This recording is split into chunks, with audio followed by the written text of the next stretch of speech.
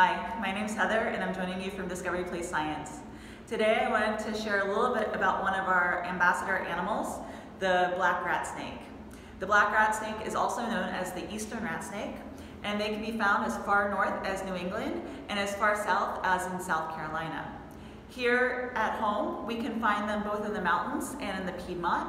And this snake is also commonly found in suburban areas, which means it is possible that we can find them in our backyard or in our communities. The black rat snake is one of the longest non-venomous snakes in North America, and they can reach lengths of up to 6 to 7 feet. Now you can tell that ours is quite long. He is about 5 feet in length.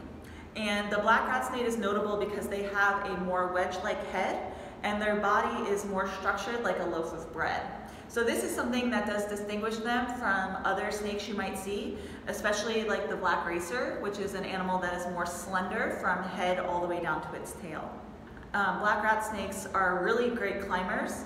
They have keeled scales on their back, and that just means that their scales have a small ridge, which help them with gripping and climbing as they try to climb trees. This animal likes to eat rodents and birds and amphibians. So any area where those animals can be located, it's highly likely that the black rat snake is close nearby. Two things that you can look for or you can be aware of is, as I mentioned, the black rat snake is non-venomous, which means it has no venom. In fact, it is more of a constrictor, meaning it uses its muscles in its body to constrict its prey. But what this animal does if it feels threatened is it does two things to kind of mimic one of its venomous cousins or one of its venomous other snakes. So one thing they might do is they might flick their tail back and forth to rattle the leaves or the litter on the ground, and that's to mimic a rattlesnake.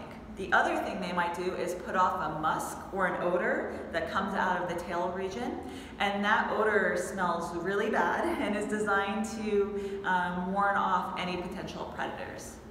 Now, snakes are really important to our ecosystem, so even though sometimes they get a bad rap, we want to make sure that we are always respecting any snake we might come across and that we give them plenty of room. This black rat snake and other rat snakes serve a really important function because the diet that they eat, keeping up with rodents and some of these animals, help keep rodent populations at a really good level. And so it's a good sign when you see one of these in your backyard or in your neighborhood.